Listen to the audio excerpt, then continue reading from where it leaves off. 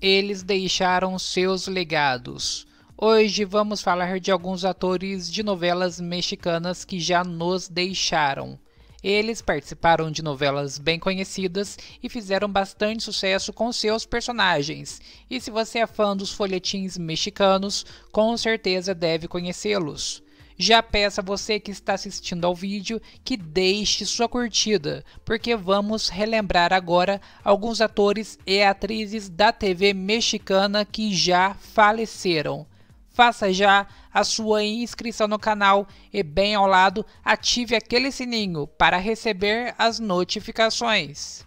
Vamos começar citando a grande atriz mexicana Yolanda Mérida, que durante sua trajetória esteve envolvida em grandes projetos como novelas, filmes, séries e dublagem. Na TV, a atriz começou sua carreira na década de 70 e suas últimas novelas foram Amor Real de 2003, onde ela interpretou Dona Juana, e Quando Me Apaixono, exibida entre 2010 e 2011, onde ela deu vida a Manuela.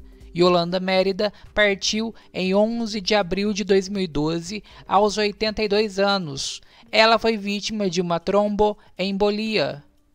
Pedro Weber, que deu vida a muitos personagens na TV, faleceu devido a problemas cardiovasculares. O ator já passou por várias novelas, como O Privilégio de Amar, exibida entre 98 e 99, onde ele interpretou Pedro. Rebelde, entre 2004 e 2006, onde ele interpretou Peter. Hasta que el dinero nos separe, entre 2009 e 2010, onde ele deu vida a Don Gastón. Também interpretou Carlito em Amores Verdadeiros, exibida entre 2012 e 2013, e também outros trabalhos. Pedro Weber nos deixou em 22 de março de 2016, aos 82 anos. Polo Ortin trabalhou muito em vida. Foram muitos os filmes que ele participou. Além disso, ele passou por muitos trabalhos na TV, como séries e novelas. No Brasil, ficou muito conhecido pelo seu papel em Carinha de Anjo, exibida entre 2000 e 2001. Na trama infantil, ele deu vida ao mordomo Silvestre. Participou também de Niña de mi Corazón em 2010 como Macedônio e em Amores Verdadeiros como Padre Nestor. Polo Ortin teve um infarto e faleceu em 16 de agosto de 2016 com 88 anos. Maria Rubio nos deixou em 1º de março de 2018 aos 83 anos. Ela foi vítima de um infarto. Maria Rubio ficou muito conhecida por ter interpretado Catarina Krill, uma das maiores vilãs das novelas mexicanas, em Ambição, trama de 1986. Ela também teve outros trabalhos, como a vilã Lívia em Imperio de Cristal, exibida entre 94 e 95. A Reinalda em Amada Enemiga, de 1997. A Ofélia em Laberintos de Pasión, exibida entre 99 e 2000, entre muitos outros trabalhos.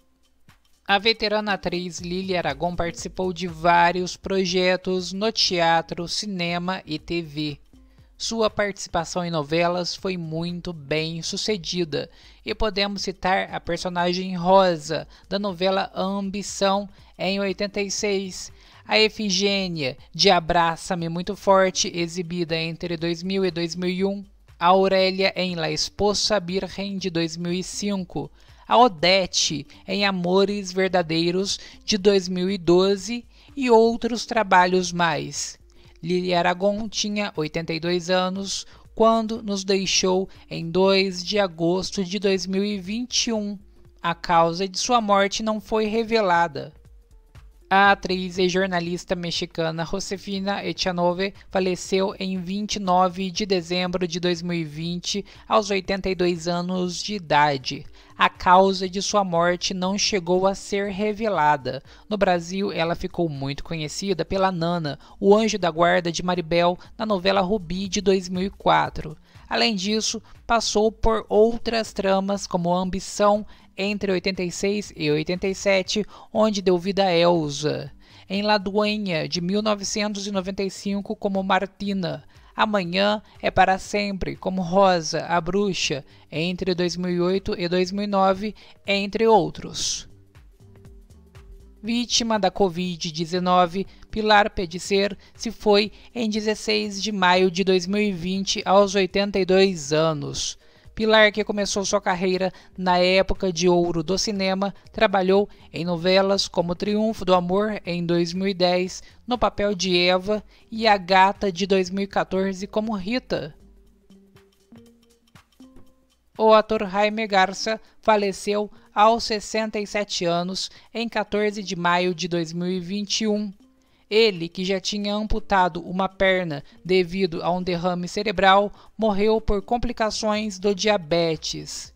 Jaime participou de inúmeras novelas como Simplesmente Maria, entre 1989 e 1990, no papel de Vitor. A Usurpadora, em 98, como Delegado Merino. Interpretou o detetive Rômulo em Gotinha de Amor, exibida entre 98 e 99. Foi o Silvestre em Amanhã é para Sempre, de 2008. Sua última participação na TV foi na novela El Bien Amado, em 2017, onde ele interpretou Apolo.